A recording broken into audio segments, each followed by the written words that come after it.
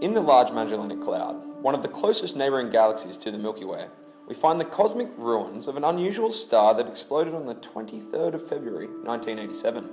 This supernova event was the brightest and closest seen from the Earth since the invention of the telescope. Hi, my name is Joe Cunningham. I use the Murchison Wide Field Array radio telescope for my research into the remnant of supernova 1987A as part of my PhD project with CAASTRO at the University of Sydney. Our data not only reveals more about the physical processes during and after the explosion, but also about a phase of the star's life that we had very limited information about previously. From decades of observing the Large Magellanic Cloud with different types of telescopes and at different frequencies, we knew that the supernova must have been the collapse of a blue supergiant star. These types of stars are very unstable, and in the case of supernova 1987A, it was a blue supergiant for only around 20,000 years. This is just a tiny fraction of a typical star's lifetime, less than 0.1% in fact.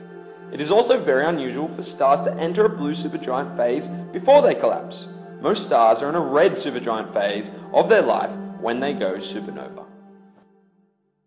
But only our new observations at the lowest frequencies ever have been able to open a window into the life of the star when it was in its red supergiant phase. This is vital to understand because the majority of the star's final stages of life are spent as a red supergiant. Just like excavating and studying ancient ruins that teach us about the life of a past civilization, we can use low-frequency radio astronomy to look further into the history of stars and galaxies.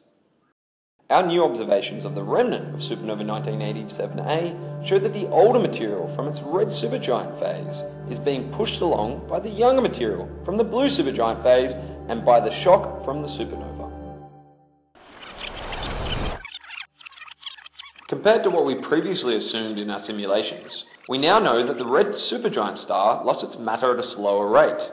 This new data improves our knowledge of the composition of space in the region around supernova 1987A, and we can now go back to our simulations and tweak them to better reconstruct the physics of supernova explosions.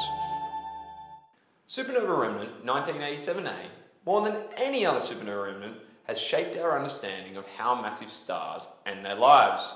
This study has revealed what occurred right before the star's death, helping us understand the physical processes that led to one of the largest explosions in our universe.